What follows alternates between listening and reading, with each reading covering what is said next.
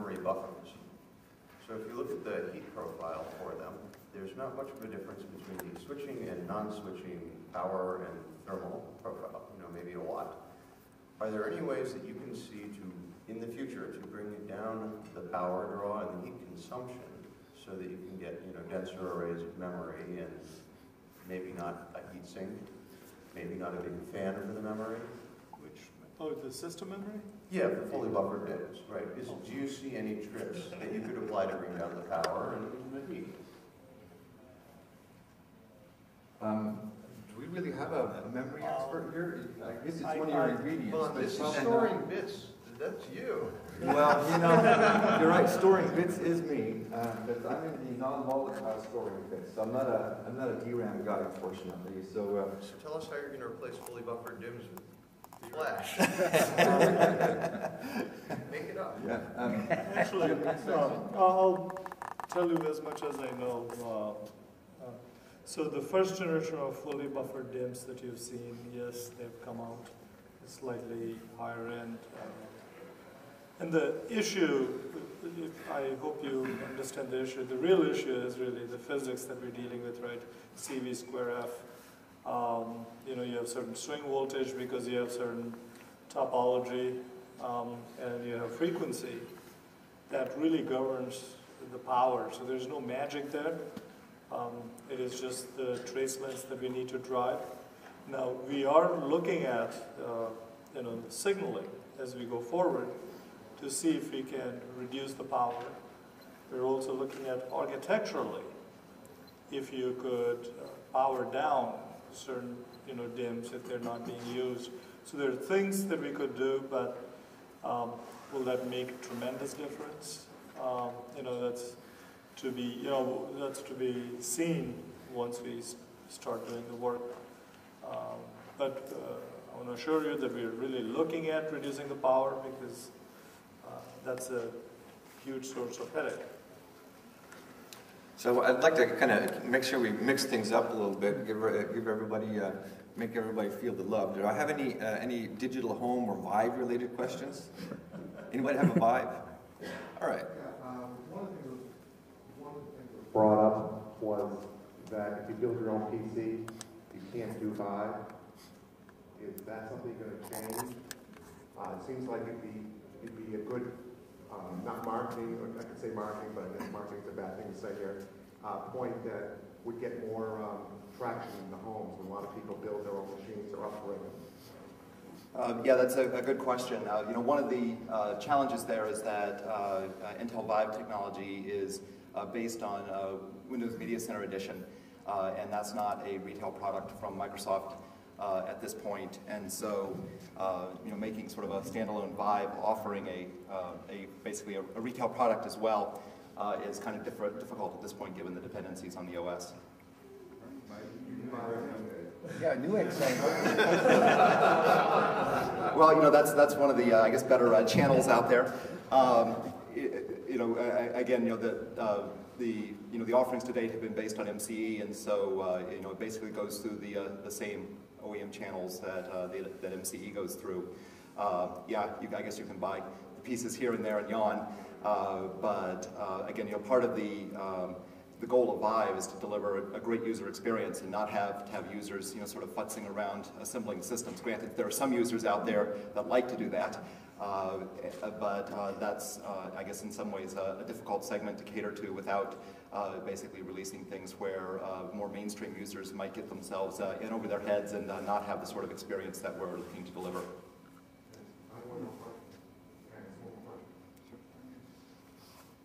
Also, Intel's taken a lot of initiatives in form factors, except in a really small form factor.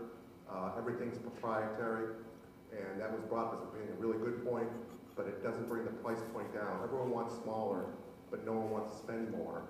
Is Intel doing anything to try to make that, we have Pico BTX, but there's a lot of other proprietary things you have to do, which raises the cost. You're not going to get a $499 small form factor.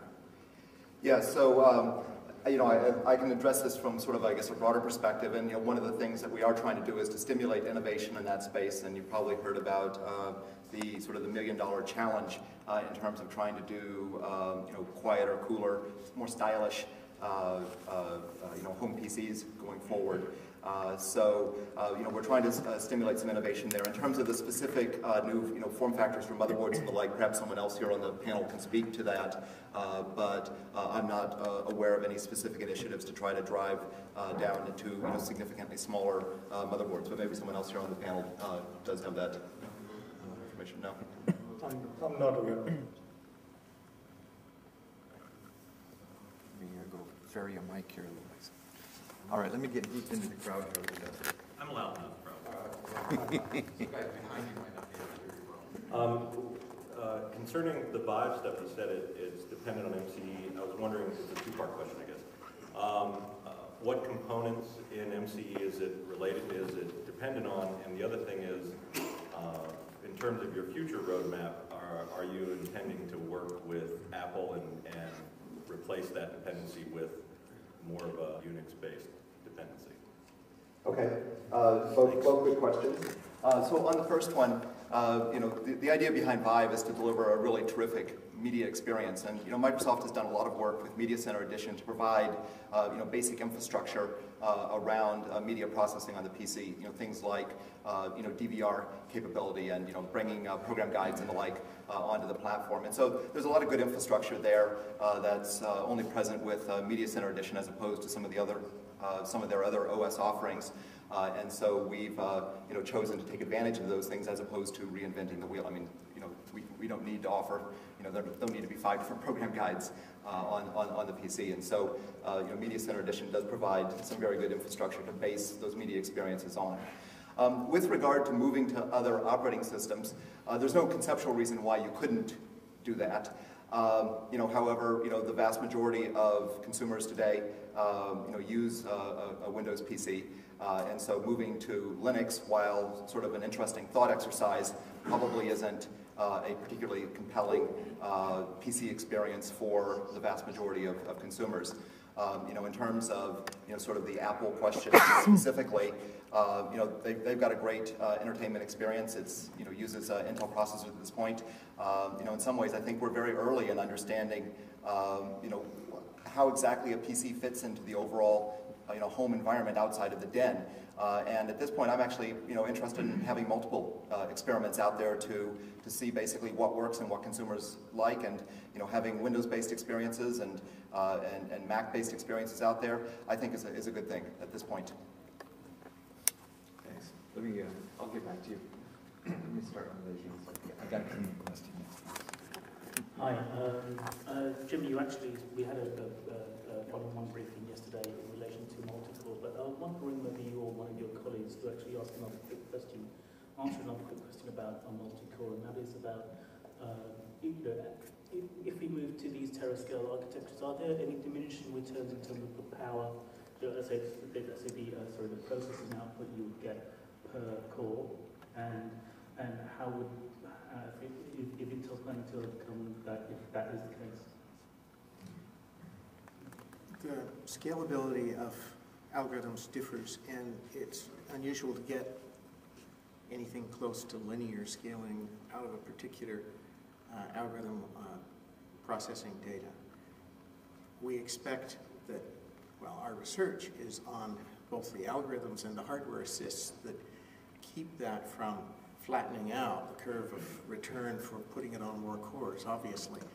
And some examples we've discovered is there are certain algorithms that are not as good at low core counts that seem to be much inferior performance compared to something else at 2, 3, 4 cores that, however, continue to scale much better as you get up into 64 or 128 cores. So we're exploring that. The other thing that can be applied if you get up into high core counts is recognition that it isn't necessarily the case that you take every application and spread it across all the cores. If you have enough data, and for some applications they might be true, and certainly in HPC, for example, that may be very valuable. But it's going to be a mixture of multitasking and multi-threading. And so we're going to expect to get a lot of benefit from having a lot of cores by having many applications running at the same time. In the server space, for example, using virtualization technology to create multiple machines within a machine that are therefore easier to manage and reduce the cost of ownership, but still give you the kind of allocation of resources, dedication of compute resources that you'd like to see. So we expect that as we go to higher and higher core counts, we'll both have to do our homework on allowing the software designers to effectively identify and express the parallelism in their problem, but we also plan that people will be running many things simultaneously. We'll get a lot of value out of multitasking. In terms of algorithms, the complexity of organizing explicitly a whole bunch of threads is going to be something that will tend to limit the return as you get up to very high core counts. And so we're looking at techniques like not just simplifying the expression of parallelism and language work and libraries, it's going on in Jeff's realm as well, but also operations and libraries that express data parallel operations. It's simpler for a programmer not to orchestrate a whole bunch of threads, but rather to say, do these things to this entire block of data, where you have very data parallel tasks than operations, functional operations expressed in the language of the library mean. The programmer isn't thinking in terms of 128 cores or 64 cores or 8 cores. They're thinking in terms of their data and having certain operations or sequence of operations done to them. So we're looking at all those things to help scale better. Even though we don't expect linear scaling, we expect to continue to get return on applying more cores to a problem. Jeff, what are you doing on the compiler front to? Well, I first wanted to make another point, which is it's not necessarily true that all the cores in the future will be the same on a processor. We might have some that are very powerful and others that are smaller. And that mixture is something that we're still working out. And we also will very likely have special purpose cores that accelerate particular types of activities, you know, like XML processing or even perhaps certain types of scientific algorithms or cryptography, things like that. So that there'll be a bigger mix. It won't just be homogeneous. And on the programming front, or the programming tools front, we are doing a lot of work to make sure that it's actually easy, or as easy as it can be, to spread an algorithm across a number of cores. And Intel has, the people who have the most experience with this are the supercomputer companies. And Intel has bought or made alliances with the major supercomputer software vendors. Crook & Associates joined us 5 or 6 years ago. Palace, which made debuggers for supercomputers, is now part of Intel. So we have the best set of tools for building parallel programs, and we're bringing that experience from HPC down to the personal computer space, and we'll be able to use these same tools for doing media algorithms and the other type of applications that we see in the future. So I wanted to add one minor point. There also are some interesting structural aspects of these multi-core systems that will lead to performance improvements in the applications. In particular, memory that is shared and communication between processors is now much better than it was in sort of a traditional symmetric multiprocessor system. And so the applications, the algorithms can actually take advantage of the fact that now they don't have to split their data. They can take advantage of shared data that will be accessible much more rapidly. The simple shared memory processing model that we use today also may not be the best fit for all of the market segments or all the programmers. So we're looking into how the hardware can support multiple programming models where you have, for example, distributed memory or some degree of distributed memory, which is a proven technique in the parallel programming community up to now. So we're looking at the flexibility to support multiple programming models and other techniques that exploit what people learn working in parallel programming. All right, you've been pretty patient waiting here. Thanks for waiting. Yeah, one quick comment and then my question. Your comment about Vive, you've got commercially available Vive components now. The full set's available right now, from processors to motherboards, including Intel motherboards. Many other manufacturers are building Vive motherboards. You got Vive compliant TV tuners, you know, other devices, plus certainly Vive compliant display devices, plus, you know, media extenders, etc. All that stuff's available now, other than you can't logo it yourself, but if you're only one person, who cares?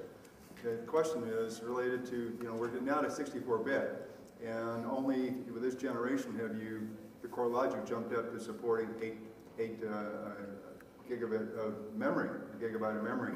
So you see some movement in that direction, because almost none of the systems in the marketplace are going to offer more than 4 gig, and seldom you see above 2 gig.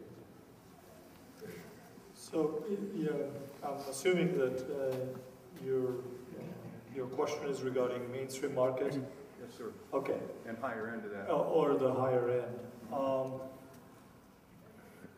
Actually, if you, I don't know if you've seen some of the workstation products, you know, that can't support, they're based on our server line of chipsets that support that. And you know, over the years, what has happened is the boundary between high-end PC and a workstation is blurred.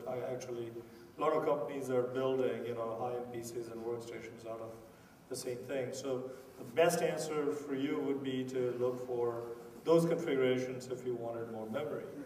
More memory is not the issue, because you've already gone over to FPDIMM, so that's not an issue. That's not mainstream. That's not the side that people are going out and buying. I'm talking about the capability in Intel's own boards now to go to 8 gig, okay, and having some expectation that people will actually go there. I hear you. The decision on how much we put on the motherboard or how much we support on the chipset is directly based on customer feedback. Mm-hmm. If you're going to buy, you know, quantity of 100, the answer is no, it won't be available. If you're going to buy quantity of 1,000,000, this can be done. So I don't think this is a technical problem. What I'm saying is it is really a business issue. But you guys work with IHVs, and IHVs are telling you where they need to go. And are they telling you they need to go to 8? I'd be happy to take a card and, you know, send it to the vice president of the division that makes the motherboard. Remember, the idea is hire the higher end of the motherboard so you can make more money. So obviously we are motivated. You know, who wants to sell motherboards for $399 PC? There's not much money left. So we would love to do this if there's a market. But these decisions, you know, and I'm not a business guy, but these decisions are primarily based on dollars and cents.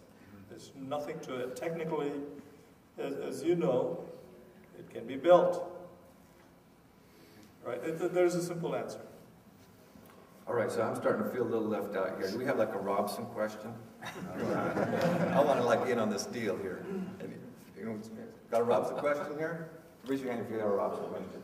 Now, I shorted you last time. I didn't get a chance to really answer your question, so I'll I have a different question. Oh, okay. Well, I'll still catch up with you. But let me get one here. The single question. The current generation, the PCI Express goes to 2.5 gig, and the SATA goes to 3 gig, and NVIDIA uses the 4 gig RAM. So it is below 5 gigabit. So the next generation, PCI Express goes to 5, and SATA goes to 6, and NVIDIA goes to 8 gigabit. So what is next? So how about frequencies upper limit via kappa connection? The next generation 10 gig PCI Express is possible, or the 12 gigabit SATA is possible, or the NVIDIA 3 or 4, I don't know, but is it possible with kappa connection? Okay, so there's a couple different questions there about how fast can we go with our high-speed serial signaling over copper. So I can tell you from a serial ATA perspective, and then Ajay could probably tell you about the PCI Express, what the scalability is there. So on serial ATA, we're in the process of creating the third generation of serial ATA signaling, which doubles the speed once again from 3 gigabits per second to 6 gigabits per second. At 6 gigabits per second, we don't see any problem doing that with the sufficient signaling quality over copper. And so for our next generation, no problem. Going from 6 to 12 for serial ATA, we don't know how to do that yet and still meet the kind of mainstream cost target and backward compatibility that the drive industry requires. And so it's a big unknown right now for 12 gigabit serial ATA. We're not going there yet. And so, one thing that we've kind of discovered for the roadmap for serial ATA is that you don't necessarily have to solve all of the problems at the beginning, because the technology evolves with you. So by the time our third generation is mature and shipping in volume, it's possible that some new techniques have been developed that would allow us then to go to the next step. But right now, we don't have for serial ATA a clear vision for how we'd get to 12. And it may not be viable with the same kind of El Cheapo connectors and cables that we have for serial ATA. I mean, you're all familiar with how those cables and connectors are. They're really not, tremendously sophisticated cables and connectors, but on the upside, they're quite cheap. And so cheap makes up for a lot of bills. So Ajay, why don't you give us a little bit of PCI Express scalability? So this is a question that now that we're done with the Gen 2 definition, this is what we're thinking about, whether the next step is 7.5 or is it 10, okay? Theoretically, in the lab, I've seen signaling run on copper for up to 15 gigatransfers, okay, 50. So, 10 gig E people have figured out a way to go on copper, even short haul at 10.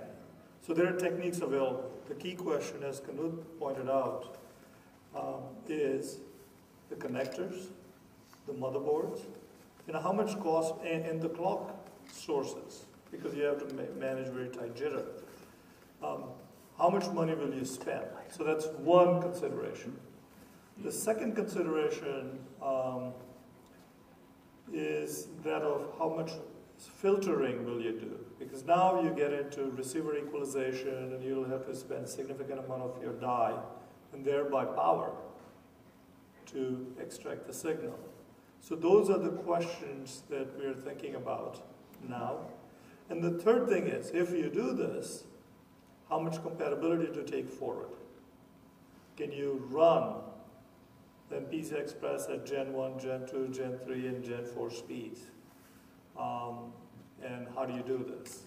So these are all the things that we've just started looking at. So internally, just theoretically, we have a small group of people that are starting to, understand answers to some of these things. But it is a little too early, and I think we'll get to 7.5 to 10 range. The next PCI Express will be around there. All right. Let me rotate a little bit. I'll give you another chance. Sure. I just want to give everybody a chance to have a shot at it, all right? Works for me. And, why don't you go ahead, since I know I kind of shorted you last time, and go ahead. But I think you gave me enough last time that I have a notion of my answer. I have a different question, but still Robson. From my understanding of talking to people at the show and before the show, is that there are probably some intellectual property issues involved with Microsoft and using of hybrid disks, and that Linux may not be able to take advantage of the same stuff that Microsoft's doing there. Does Robson have, because of its architectural differences, any encumbrances that a Linux could do it, first of all, and then is there any roadmap that shows in the Intel world of actually trying to support a Linux system using Robson? Yeah, so the Robson technology, there's no inherent barriers with the Robson technology for supporting a range of operating systems. And you've already shown Robson demonstrations running on both XP and Vista, which are substantially different operating systems in terms of their behaviors. And so there's no technical barrier, and there's no IP kind of a barrier that would preclude Robson from applying to whatever OS that we want to deliver the driver support for. Really, the question for Robson ends up being, you know, how many OSs do we want to develop the necessary driver infrastructure for to support the Robson card? And right now, we're just looking to our customers and committing to them that we'll give them what they ask us to deliver in terms of support for different operating environments on Robson. All right, let me go deep here a little bit and make sure the guys at the end of the room don't feel left out. Uh-oh, PR guy in the room. You're the best behavior guys. How does any of this new technology relate to emerging telecom platforms such as advanced TCA, micro TCA, IPTV issues, triple play networks, things like that? Can you elaborate a little more on which technology you're referring to? Sort of any of them. I don't think there hasn't been much telecom talk here at all. Unfortunately, our network guy, probably our telecom guy, would probably be Kevin Kahn or somebody, right? Let me tell, there's a little part of ATCA that I know because we worked on that. So PCI Express is on ATCA backplane, as you know. So those pins are there. I think the infrastructure is there. There's also the notion of compact PCI or some mezzanine card form factor. So the PCI Express technology is adopted in ATCA. I forget the version number, but it is already on the backplane. And as we evolve PCI Express architecture, that technology is available to all the ATCA stuff. In terms of CPUs, we have a lot of customers who actually use our CPUs and chipsets and some of the technologies that we have for servers and put them in ATCA form factors. So there is deep penetration of some things that we do in ATCA. Okay, we got the roving mic that's taking care of the next one. It's interesting hearing about all the main core research and all that. I'm a software guy at a company that does a lot of highly parallel computers, and parallel software is hard, and you have some interesting research projects to try to address that. But they're research projects, and there's been a lot of research projects in this direction for the past 20 years, and parallel programming is still hard. How are you going to get the research into the hands of people that actually need to use it? Well, I think we work closely with the Software and Solutions Group, who has a very active multi-thread enabling program. And the work ranges from working with universities to reestablish this in the curriculum, because we have to begin to train programmers to think parallel in analysis of their data and their problem, but also to restart some of the research. Moving it mainstream is hard. We can't wait till some ultimate solution. SSG has some threading building blocks. They have some multi-threading correctness checking to help with that problem. I think it's, you're right, it's always going to remain more difficult than the single-threaded programming. But if we can bring to the ecosystem some tools like transactional memory, software transactional memory even scales very well because it removes the complexity of managing many locks, or most locks, and therefore makes the code easier to write without sacrificing performance with very coarse-grained locks. You can get the performance of a more sophisticated implementation without the challenge of working through the lock protocols, getting them correct, and opens the door to things like composition of objects. One of the things that's helped productivity in the software world is that people don't build from scratch anymore. And they actually deal at a very high level, often the mainstream programmers, with building blocks trying to get those parallelized, but also put in place the tools to make sure that they can be composed and used together without blocking each other, without, as they often do now, having incompatible protocols and locking, for example. I think those are things we don't have to wait till we get to 64, 128 cores. I don't think they're long-term research. I think there is some advanced development, and the libraries and the abstractions along the way are actually, I think, in beta or coming out in our SSG group. So I just want to make an analogy. Parallel programming is never going to be easy, so you'll always be underpaid. But our goal is to make sure that most people who are developing software will not have to be parallel programming experts. And I think a good analogy is with distributed computing. And if you went back 20 or 30 years, that was considered a really impossible problem. But today, the internet is everywhere, and most people writing applications for the internet know nothing about distributed computing and atomic transactions, things like that. All of that is packaged up, and people just write their little script or their little business logic, and the other stuff is done by middleware that's delivered. So we need to make that happen for parallel programming, and I think it's possible. A different analogy is almost everyone has a highly parallel computer on their processor on their PC today, which is their graphics card. And that's programmed through a very tight domain-specific interface, DirectX or something similar like that. And again, the DirectX programmer is not really a parallel programmer. He's working in the graphics world. And then there's this dynamic compiler, which introduces the parallelism as it gets mapped to the graphics card. So I think there's ways to hide the real hard problems from the average guy, and I think that's how things will evolve. So just to let you guys know, I know that Brenda needs to slip out a couple minutes early, and so what I'd like to do is maybe take one more Vive question, knowing that you're not going to get a chance to ask another Vive question toward the end here, because he's got to slip out a little bit early, unfortunately, because of some conflicting responsibilities he has. So Vive question.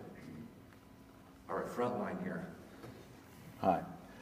I really thought by this time we'd have home servers, but now everything's going into home entertainment. But do you foresee the day that Vive can also take care of my heating and my hot water and burglar alarm and all the, and my refrigerator? I mean, when my refrigerator is running out of milk, I want to know. Well, I think there's actually some I think several Asian companies that are actually offering PCs integrated into refrigerators today, so I'm not exactly sure what all that offers to you, but I do know the products are available. So, I think your question is probably more along the lines of home control and automation more generally.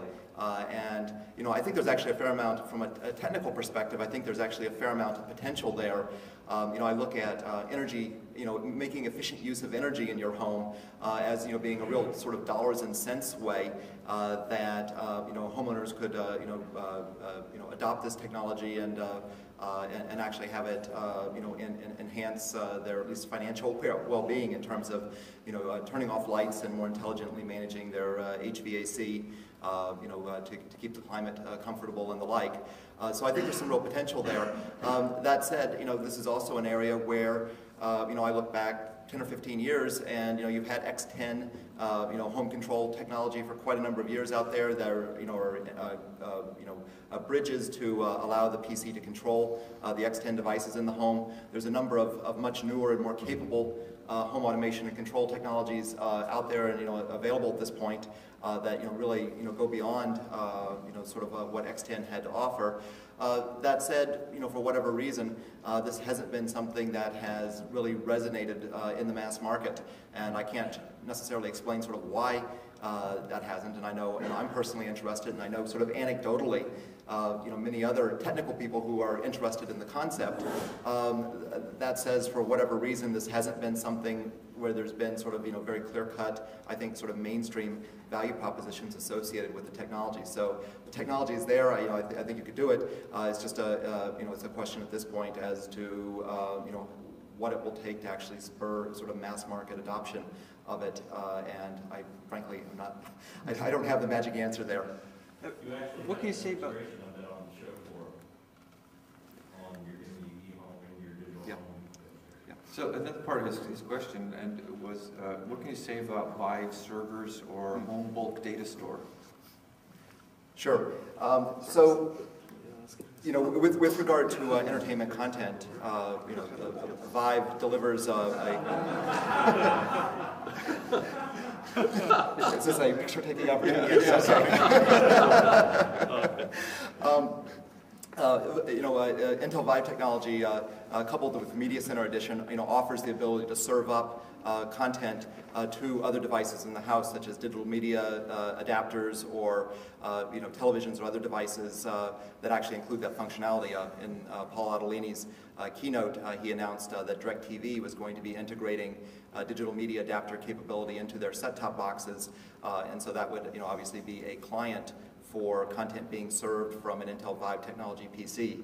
So, you know, I think that, you know, as we see the home network become a more robust, you know, a solution, and, you know, and as, you know, consumers have an interest in having connected experiences between their devices and be able to, you know, consume entertainment content sort of anywhere, anytime they like in the home, I think we're going to see more and more of the PC taking on a server-ish role in the home.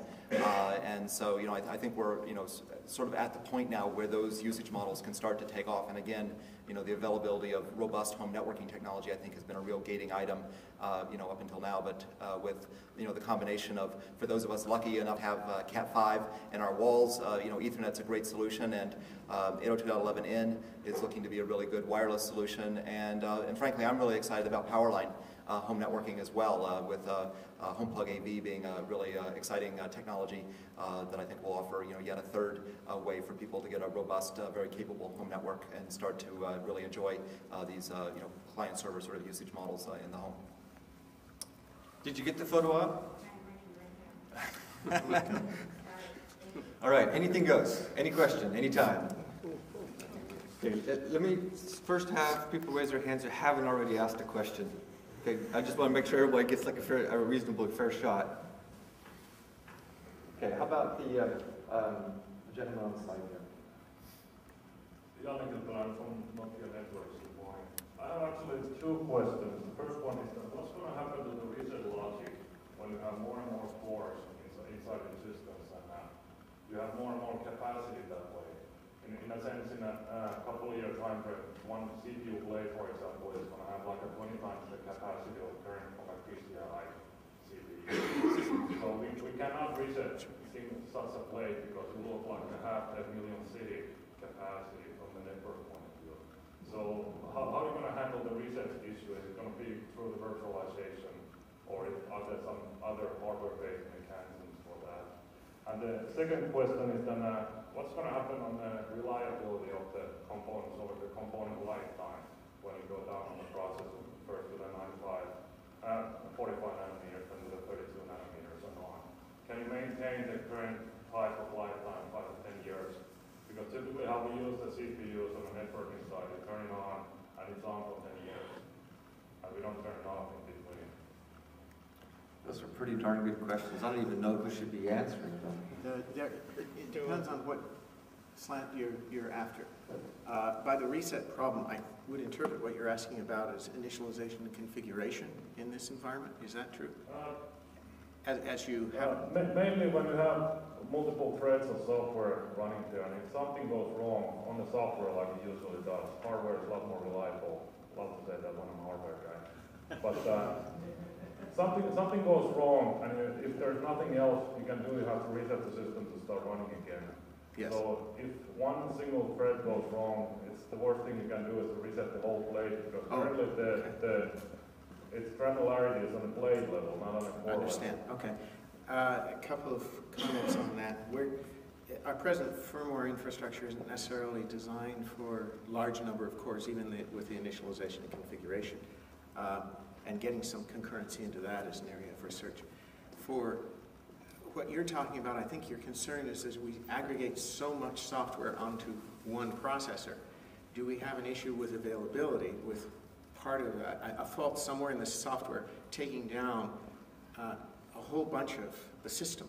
And indeed, we expect that partitioning is going to be very valuable in that circumstance.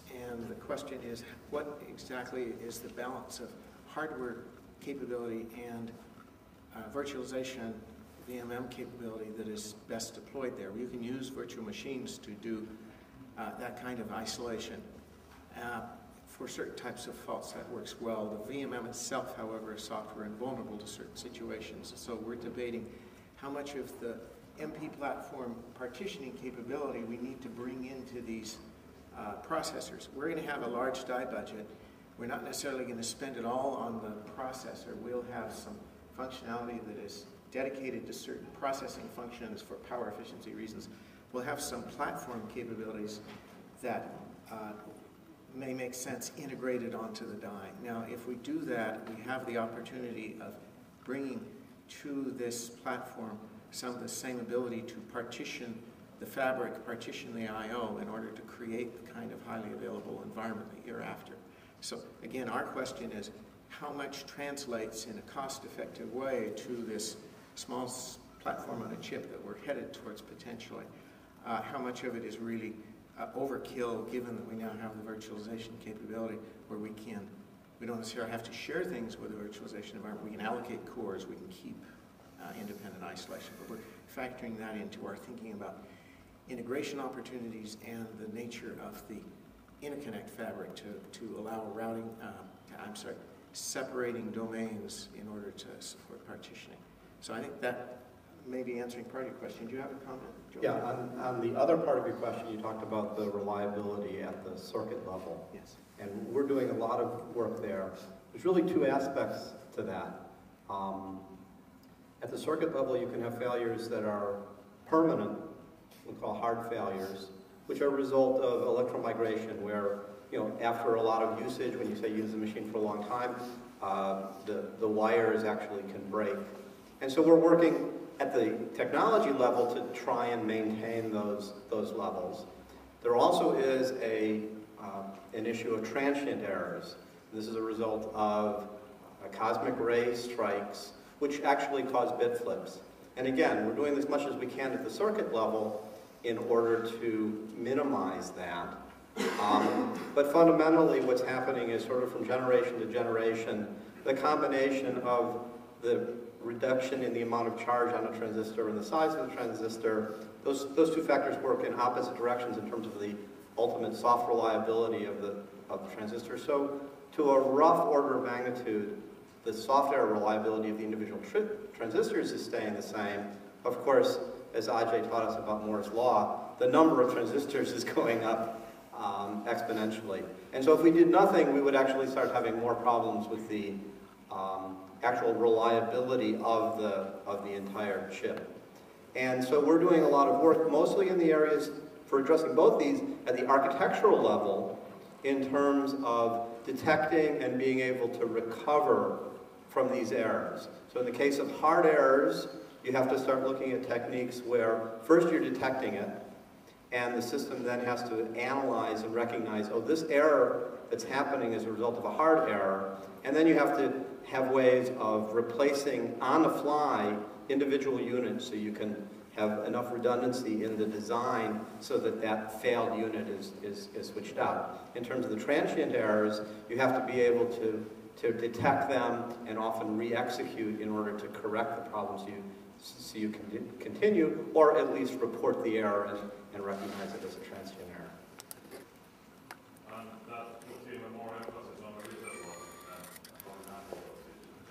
loss. All of this is happening beneath the level of visibility of the reset. So these recoveries are happening underneath that, and only in the much rarer case of, well, we've recognized an error, like you do today, occasionally you see a fault, and then you have to do a system reset. That should be the rarer case. The corrected case, where it's transparent to the software, should be the common case. One more question is, how about if you, for example, in the future you have 32 to 64 cores, and one of them gets like the heart failure, you explained. and kind of flush it out of the system and continue. Yeah, we need, when we start getting to that numbers, we're going to be looking at techniques where you actually have spare processors that get switched in, so you maintain computing capability, but certain processors will be switched out. Thank you, and please pay attention to this issue, because I don't think we on the telecom side are alone, because it looks like in the future your house or your home might get reset also. So.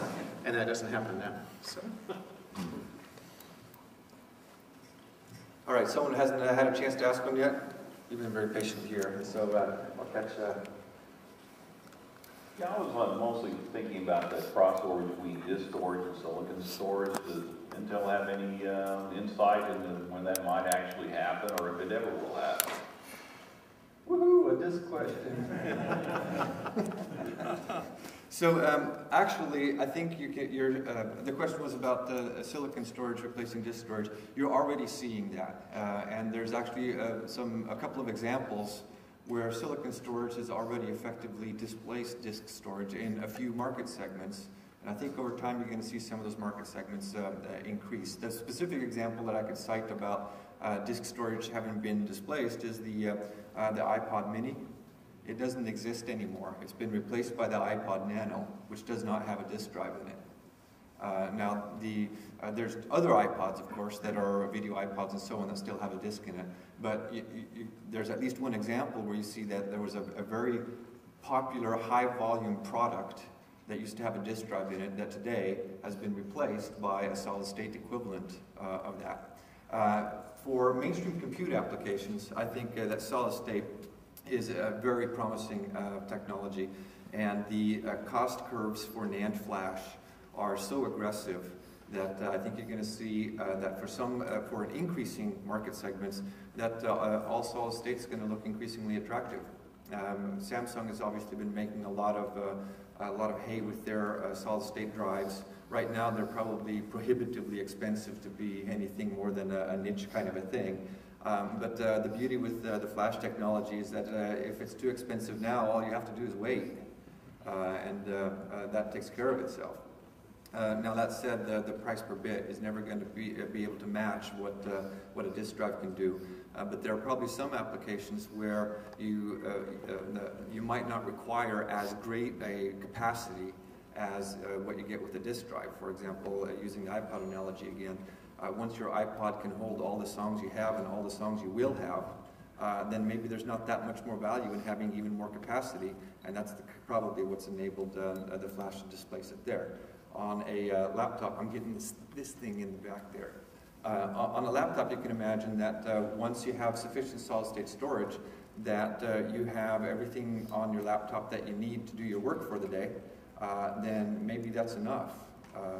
Especially if you complement that with a very good connectivity, so that if you did leave something on your server in the office, you could still reach it, but maybe it's not as readily available as on your local store. But I think it's a pretty clear trend. You're going to see more and more applications for solid state. That's probably displacing disk drives in some applications. My guess is that Sam over here for his industrial stuff is probably already doing that too. So we're actually 5 minutes over now. Is that what this